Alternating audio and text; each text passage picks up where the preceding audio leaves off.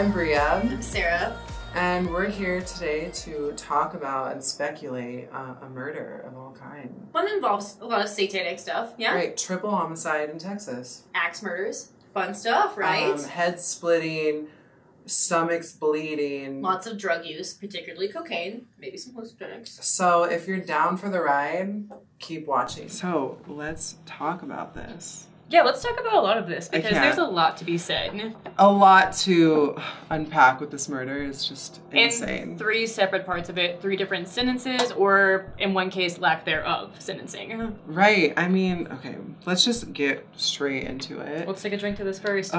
Cheers. Cheers indeed. Sake in our glass. Lots to talk about today, and... Okay, so in Laredo, Texas, triple homicide. We both have watched the episode. This was on I Am a Killer, a Netflix original series. It's basically about people that are on death row and their thoughts, what they did, how they got on death row. The murders, the crimes. It's got to be like one of those crime like reenactment shows that everyone watches. But it's another kind of insight because you do get to hear every little bit of their side, and they have their entire captive audience that they've been waiting to have to explain how guilty or how innocent they may or may not be. It's kind of their moment to just speak about it. In some cases, they reveal things that are never talked about in the court, never talked about with the police, or maybe it's all banter that they just want to be infamous for. This is true. And so today we're going to basically dissect and unpack a lot of what we've heard recently. Right. Because this episode especially intrigued both of us. It's got a lot of satanic influence in it. A lot of controversy as far as influential families within poverty-stricken towns. A lot of just complete confusion and mystification, basically, as far as how it is so many different sentences can be delved out to so many different people. States and different courts and judges, and it's just a really wild ride. So welcome to the South. Here we go. Welcome to Texas, which Sarah here is from. I'm from Colorado. Cool. So in 1991, starting with 3 friends that apparently knew each other in class, Miguel Angel Martinez, Milo Flores, and then Miguel Venegas. They were all under 18, Venegas being the youngest at 16. And the wildest. The craziest. Boy crazy. Very psychotic, as you'll find out, of course. So one night they're doing lots of drugs. Cocaine specifically. You know. Venegas does mention earlier that it was also hallucinogens. Oh, that's true. But he also doesn't say whether or not the other 2 partook in those. I think everyone else basically were like, yeah, we snorted some lines. And that's kind of where that ended, was we were smoking a little bit of weed and we snorted some lines. Exactly, right. So maybe he's on a different level. Maybe that's what drove him to be as insane as he was. But sorry, continue. No, you're good. Okay, so they are doing drugs. One of them, I think, ponders an idea of stealing something from a house, destroying a house. You know what it was? It was Milo. That was his nickname, Miguel that is, in which case he basically brought up to the other 2, he's like, hey, you 2 are being mooches, like no one's pitching in. I'm the only one that buys the cocaine. Yeah, and that's an expensive drug, you know, we're all aware of that, so. So they start to plan out destroying and theft of a house. Miguel Martinez used to work for a gentleman named James Smiley, who is a prominent figure. Is he a gentleman? We don't know that yet. We don't know. He's not. Sure. Probably not. But he is in the church. I think it's Baptist church. I think you're right. He's also a restaurant manager. So he's well known, highly devoted to this mass church in Laredo, Texas. So devoted. Devoted. So family man. Oh, yeah. Speculation, obviously. Well, actually, so interesting. No family, actually. He basically would build his own little temporary families, if you will. He was known to basically take in strays, if you would like to call them that. Children that may have come from like lower income households. Right. Or just having trouble. Somewhat of a rescue. Exactly. Yeah. And that's basically how he may or may not, from what we've known so far, preyed on his victims. Interesting. So, he has keys to this gentleman's house because they had previously done work at some point. Whatever that means. Whatever that means. Yeah. That was never went into detail. He's 14 whenever he's working for him. Which, Yeah. I'm sorry, isn't that against the law? Child labor laws? Right. Yeah. And especially probably under the table. I mean, this is Laredo, Texas. This I don't is know. true. What's the population even? I don't in even remember. Laredo? Honestly, I'm from Victoria, which is just as small, if not a little bit smaller, and like 3.5 hours away or so. But, you know, Texas is so comprised. It's such a huge state comprised of so many little tiny poverty-stricken towns that there is so much crime that goes on in such a mass scale that you can't even begin to cover it all. Texas could be its own country. Oh, definitely. Indefinitely. Definitely. Okay, so they're forming this plan. They're at Milos's house. Yeah. And they're talking about how they're going to get into the house. What if people are there? So they start to come up with an idea of like having weapons as maybe a form of threat. That's what it seems to be said from both of them. Yeah. That it's more of a threat than it is Something intent that's to actually kill. going to be used, yeah. Right. So they go in his garage, carport, whatever.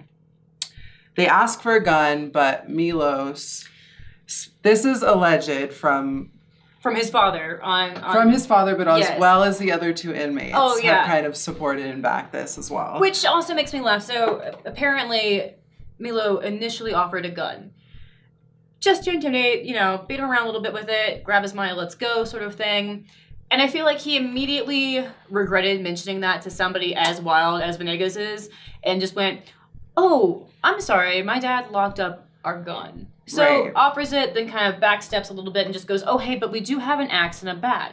Which, you know, both can be used as deadly weapons, so no harm there. Let's go intimidate the hell out of this guy and get his money. An axe, a bat, at least 2 knives. And just some coked out teenagers, you know. Right. Sounds no like biggie. a great Thursday night, right? Like, So they make this plan. Milos drives them, both Miguels, which is funny, Venegas and Martinez. He drives them there. He takes them to James Smiley's house. the fun begins. And this is where they learn that people are home. They're there. More than one, yes. More than one.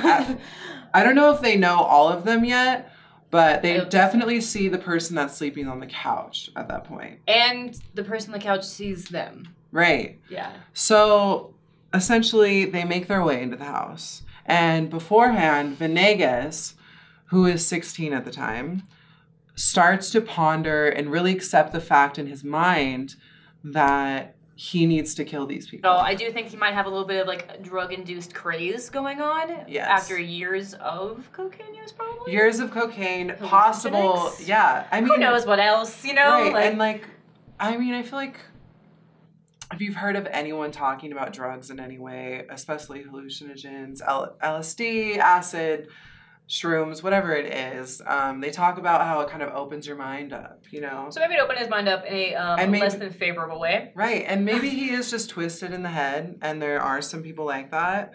I don't know psychology behind serial killers or killers in general We're just true crime fanatics, that's all. Right. We love watching these things. We think they're incredibly interesting. But so back to it. Yes. After he starts reliving almost his childhood of believing he's the son of Satan and enters the house with the keys. So this wasn't a forced entry. People weren't necessarily aware they were even in there. No, I mean, I think this was a late at night sort of situation, you know, and they're coked out. So Middle of the night, yeah. exactly. So they first go up to the first of their victims, which was, I'm not sure of actually who it was. They don't name him? Yeah, they don't really give specifics, but he's sleeping on the couch, and Venegas and Martinez are looking at him.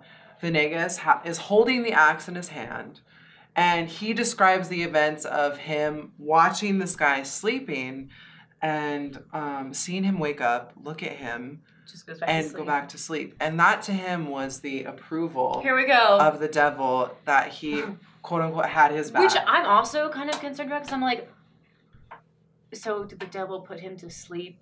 Or did the devil mystify and fog his mind? And did they think this was acceptable? There are just so many questions I have specifically for Venegas, basically. I'm like, tell me more about your relationship with Satan, please. Like, the way Venegas goes over his kind of approach to it, his belief about it, is so casual and so accepting of what had happened. There's no question. There's no doubt to him at all within his belief in his, I guess you could But it's not in religion, a, like, you know? insane way. It's not in the not forefront. in, like, not in the fact, he's not, like, skittish all over the place, like, freaking out.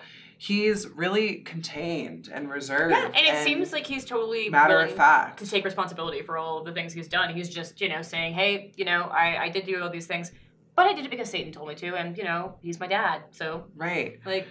So, he starts with the first murder. After he sees the gentleman fall asleep again, he just takes the axe and completely right in the head. Lizzie Borden's him.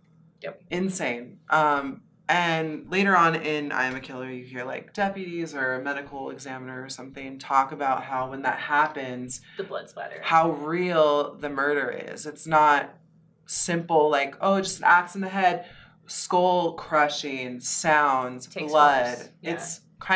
It's a gruesome scene. And it takes time, and power to be able to put an axe through someone's head. I mean, we're not talking like going through the nose bone, 2 pounds of pressure and you're done. We're talking cracking your cranium. Right, exactly.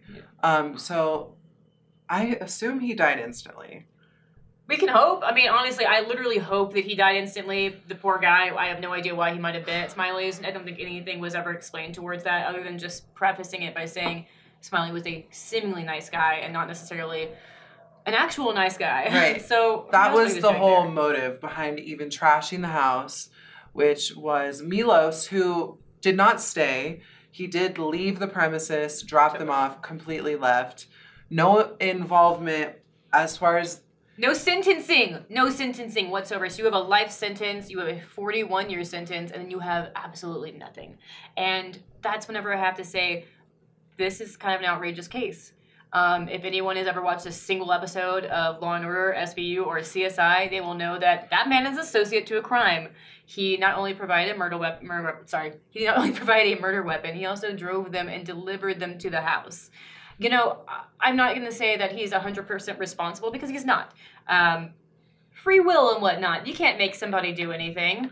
And like I said earlier, how you facilitated a crime, whether that be a murder or not. Although I do kind of feel... maybe it's just because I'm a pushover, I have a soft side, but like I'm like, he wasn't involved, like don't bring him in, but like... I totally get that. I get where you're coming from, and I think we discussed this before, where it's kind of like, hate the player, or don't hate the player, hate the game kind of thing. Yeah. But at the same time, if you are going to compare it, all I can say is like, thank God he had an affluent family to help him out, to get him out of that charge, because pretty sure he might have a life sentence as well at this point. Right. So that's where the point you brought up as far as like prominent figures in this area. Absolutely. Milos's dad was a judge. A prominent judge, and still had massive influence. I'm super sure that his daddy had a lot of pull and that he had a little bit more money than both these boys, considering they were the mooches per se. And once again, like we mentioned earlier, like cocaine's not a cheap drug, So if Milo is providing 3 like adolescent males with a ton of coke to keep them so wired that they're about to commit a murder, they've got some money. And in the show, you Daddy also is see just horses. handing it away. Yeah, it seems like they have a ranch, like some property going on too. So there's definitely money in that family as opposed to the other 2, which are, probably pretty poverty-stricken. So after that, they stab the man that they've presumably already killed. They stab him multiple times because we have to kill everyone here or the devil will kill us. Sweet, sounds great. Because their souls were for the devil, which is something that... to the effect of that was said. Totally makes sense. Got it. Devil's gonna kill me. Yeah. So, he continues to go into the first room, which is some man sleeping. Ruben, I believe. I think it was Ruben.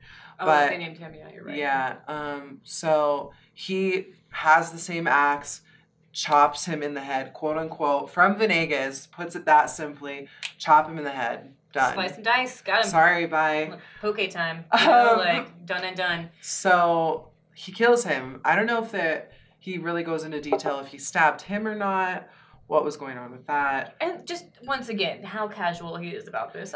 Very accepted. Just got whack in there with that axe, and now I'm good. And Okay. To be fair, like, not fair, but like to realize the time frame that we're talking about is the crime happened in 91. The show came out in 2018. Relatively almost 20 years to think about this, and maybe he's accepted it to the point where he's kind of loving especially he's getting a show. He's getting a whole episode about it. One more thing about Venegas that Brea had found out from her research, he's escaped from prison. That's right. So after all of this went down, because he got sentenced, we'll get into that in a minute, he did escape 3 years later. Everyone, do you feel safe now? Everyone's feeling great right now with their safety. He is back in prison. Okay, right. There we go. All yeah, right. he's back now in I'm prison. feeling safe. All right. But, so anyways, kills the second guy, goes into the second room, third room, whatever it was, and starts, without the axe, just starts stabbing. This was the motion I did the other day. Just stabbing the guy in the stomach, and realizes, Venegas says this, I didn't realize it was a kid until he started to wake up as I'm stabbing him. And it's also like, how many random children do you have in your house, Smiley? What is up with this? Why do you have 14-year-old so many underage children in your house right now? Like, I don't know. There are shelters everywhere. They may not be great places, but at the same time, like, there are shelters you could go to. And I totally understand somebody opting for a fresh meal, clean house, a shower over a shelter. Right. But that's also somebody grossly taking advantage of the situation. Smiley, speaking of you. So he stabs this 14-year-old kid until he is dead, essentially. Probably didn't take very long. Watches him die. I don't know. And then from there, they steal a TV, a VCR. Who steals a VCR? This is the 90s. I mean, I know it's the 90s, but even in the 90s, I'm like, of all the things you could go to Walmart. Did you want to grab the microwave on your way out too? Like, what is up?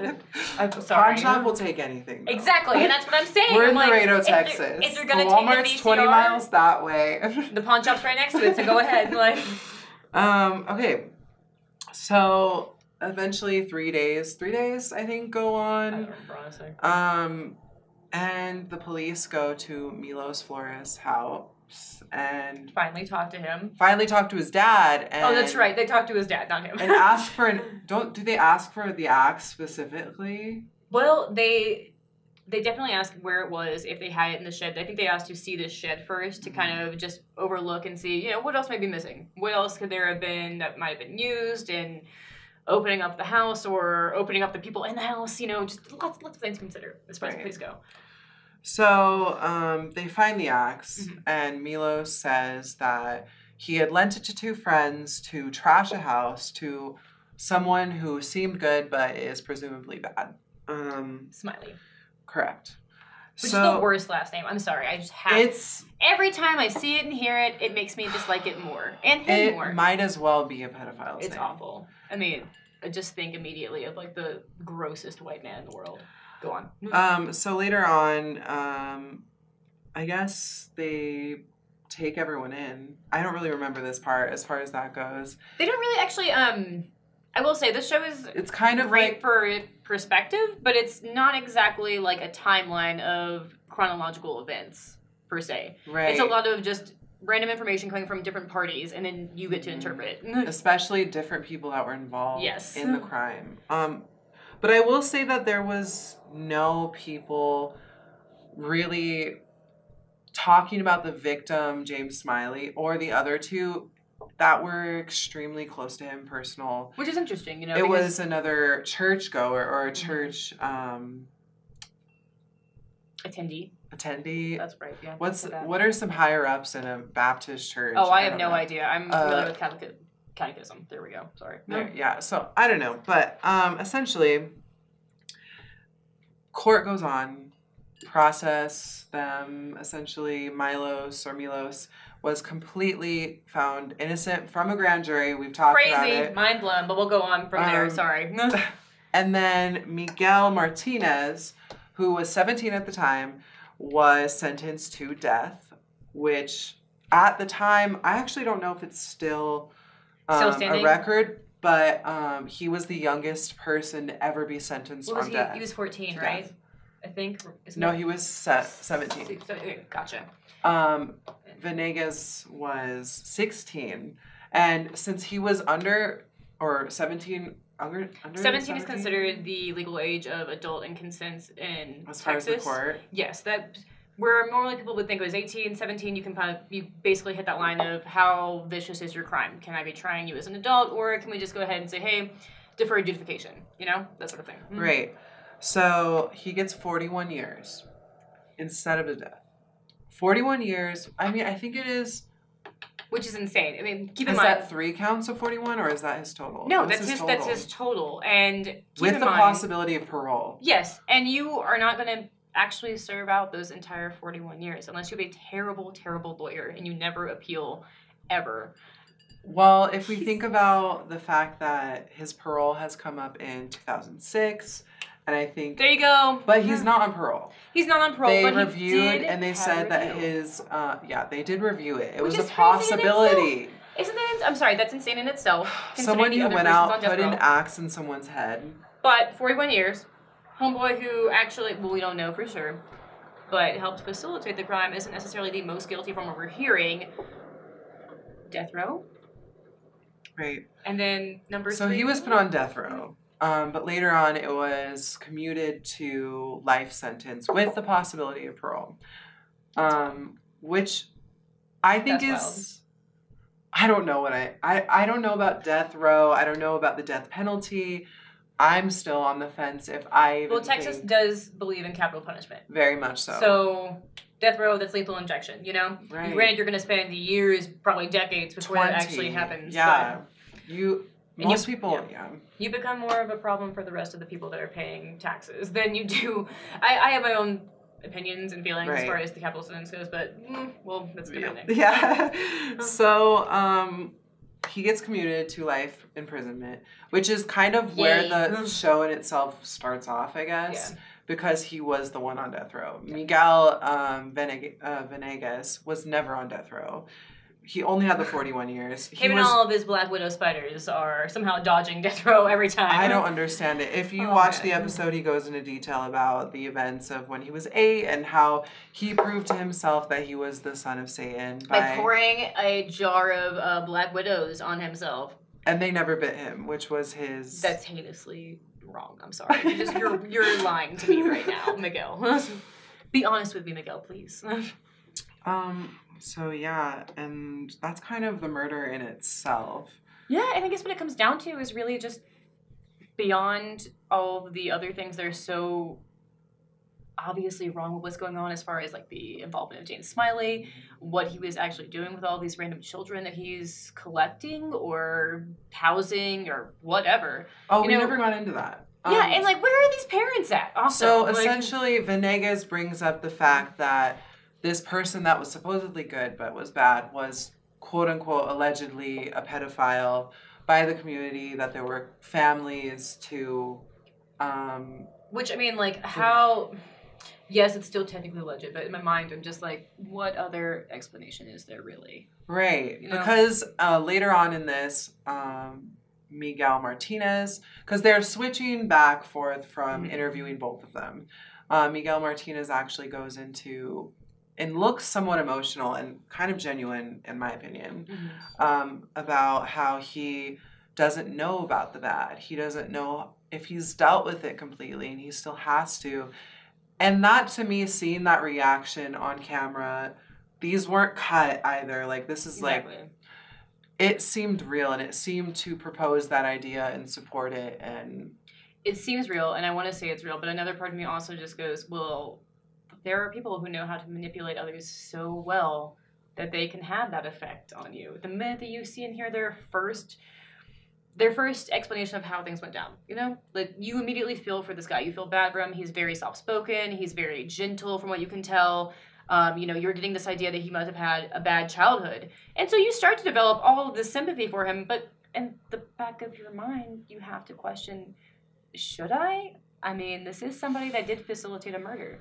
And is it worth the revenge, what he might have gone through? Probably so, but we also have no idea whether or not he does have history with Smiley or not. This could have even just been somebody who didn't even know Smiley that just through the grapevine in a small place like Laredo heard what he was up to. Say he might have hurt somebody he knew that he, that he cared for. There's so many ways to go about this. I actually want, just as a curiosity, I'm going to look up the population of Loretto right now because I think that might be an interesting.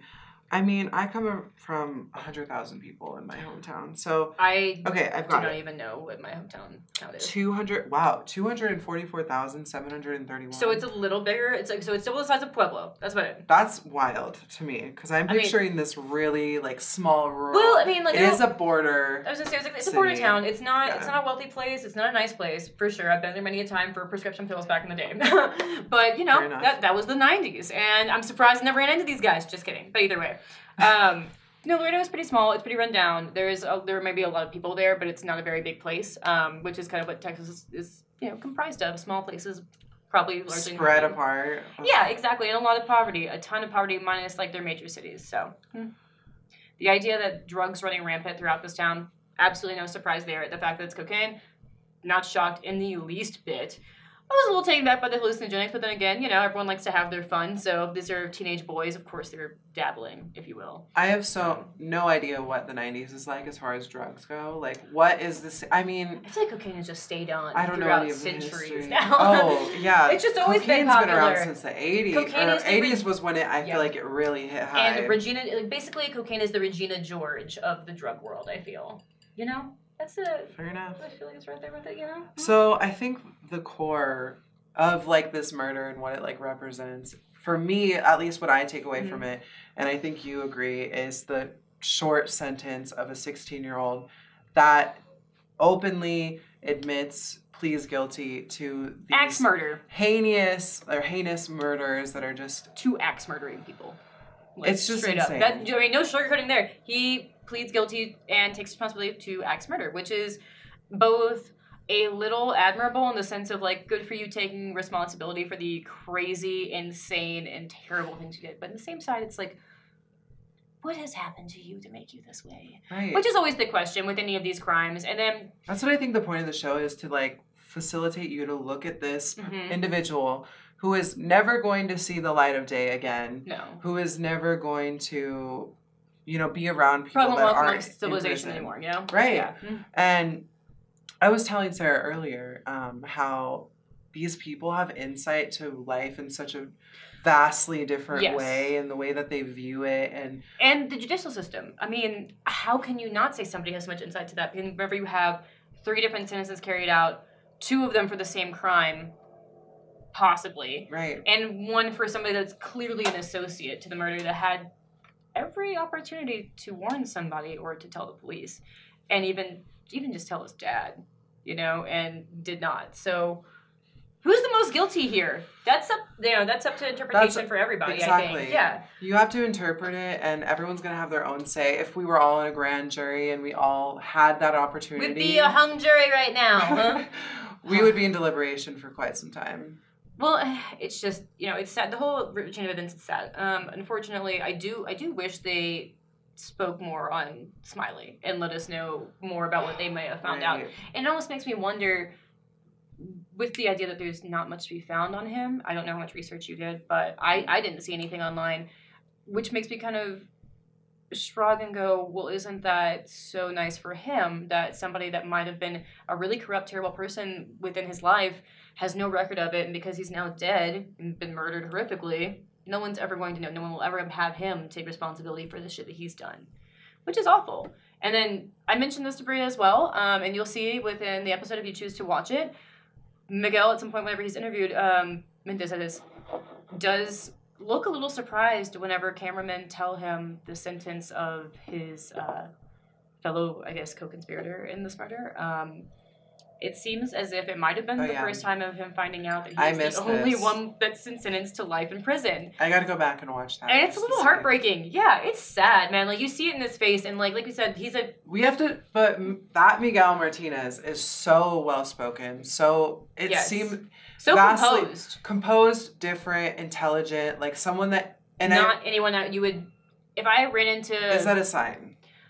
Maybe, yeah, sure. Because, I mean, you think about all these crazy serial killers, Ted Bundy specifically, totally charming, totally They're charming. always charming. They get people to like them. Manipulative as hell, but it happens that way. And so that's, you know, where I kind of stand on Miguel as well, where I'm kind of like, you know, you're not somebody that I would shuffle away from in line. You're not somebody that I would, like, dodge walking across the street. You seem like somebody that's pretty trustworthy and pretty calm. So isn't that more dangerous than anything else? Fair enough. All right. Well, I think that's kind of all we have to say about that. So we talked your ears off, yeah? Are you feeling good? Are you safe? Are you interested at least? No, you're not safe. Please lock your door. Unlike me, I never lock my door. That's not smart. Perfect. Well, if we end up posting this online, thank you for watching, if you are. And let us know if you want us to do this again. And a big shout out to Mitchell. Mitchell, what's up? He set up an amazing camera, glowing like angels lighting. because of him. Life changing. It's great. Perfect. All right. Well, let's go enjoy this of the sake and cheese. Bye. Yeah.